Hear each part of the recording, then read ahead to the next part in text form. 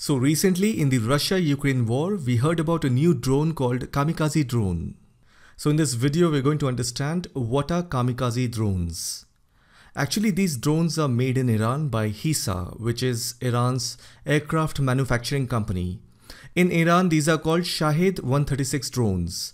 If you remember, in the month of August, Iran had sent its first shipment of drones to Russia. Those were the same Shahed 136 drone, which are also called Kamikaze by Russia. Now, why have they used the word Kamikaze? Kamikaze is basically a Japanese word, which means divine wind. In World War II, Japanese fighter pilots used to fly planes with explosives. Not only they went and did their task, but after doing the task, they used to crash their planes into the enemy target for causing maximum damage. So basically, they went on a suicide mission. That is why these drones are also called as long-range suicide drone. Because after finishing the task, these drones can either come back or crash into an enemy target. Usually if you see, drones get back to their base after doing their task. But this can also go and crash into the enemy target. This is what makes it lethal. These drones are in a way doing the task of a cruise missile or a guided missile. They will hover for a while, gather intel, send it to the base, and once the task is over, they will go and crash into an enemy target.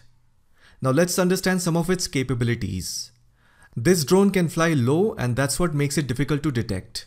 The maximum speed of this drone is around 185 km per hour or 114 miles per hour.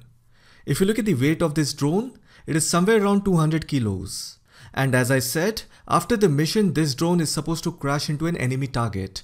That means it also has a warhead, and that contains 36 kilos of explosive charge, which is connected by GPS. The maximum range, or you can say maximum distance it can cover, is around 2500 kilometers or 1550 miles. The length of this drone is about 3.5 meters and the wingspan is about 2.5 meters. They are stored in a launch rack and are fired in multiples.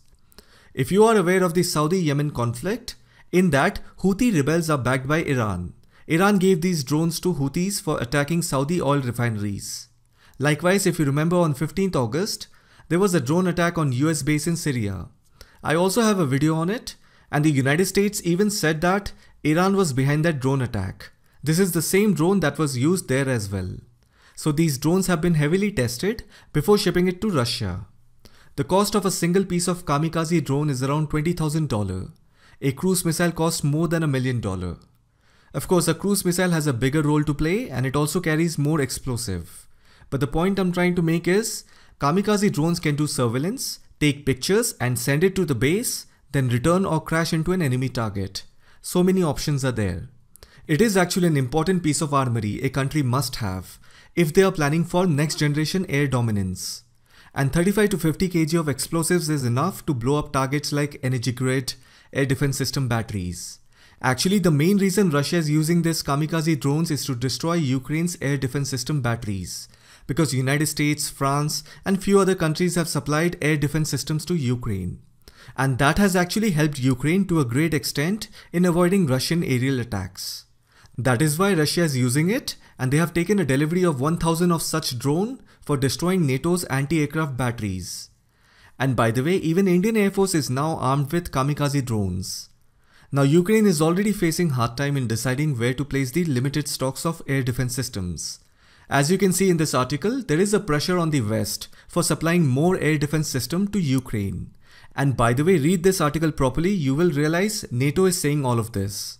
So now it should be very clear to all those people who still believe that only Russia and Ukraine is fighting and Russia is the aggressor. No, Russia is fighting the entire NATO and the West. Ukraine is just a battleground. But anyhow, United States and Europe are now running out of weapons to supply it to Ukraine. Because now they are realizing what blunder they have done. Their own countries are suffering recession, energy crisis, high fuel prices. On top of that, their governments are constantly supplying military equipment, giving military aid in billions of dollars to Ukraine. This is not a coincidence. Unnecessarily, the West, because of the United States government's provocation, more specifically, Joe Biden's administration, today the whole world is in this mess. Had they not expanded NATO towards the east, this all wouldn't have happened. Look at Russia's strategy. Now we are in the 8th month of this war. For 7 months, Russia kept fighting the West, drained their military equipment, shut off the gas supply, made alliances and cooperation with the Eastern and Middle Eastern countries, and now the Western countries are ultimately suffering. Russia's direct effort as well as many Eastern countries' indirect support to Russia have actually made the West slow down.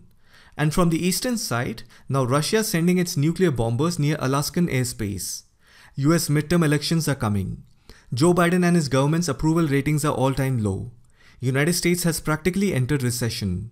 France and Germany, two big European countries, are facing massive protest in their own country with respect to high energy prices. The European Central Bank is again planning to increase the interest rates to tackle inflation. And then winter is coming. Finally, Russia and North Korea, they are ready with their nukes. Saudi Arabia is planning to join BRICS. Many European leaders are going to lose their job. UK's Prime Minister is going to quit soon. And someone already has lost a job for making remark on Indians who contribute massively to UK's economy. Now, if UK wants to have trade deal with India, they have to bow and listen to India. Have you ever seen anything like this before? This is called leverage. Now I leave it up to you to decide pressure is building on which side. So this was a brief summary of what is actually happening right now. You will notice that these 2 months, November and December, are going to be a game changer. There will be a massive shift in global power. Anyways, I hope you found this video informative. Thank you for watching it.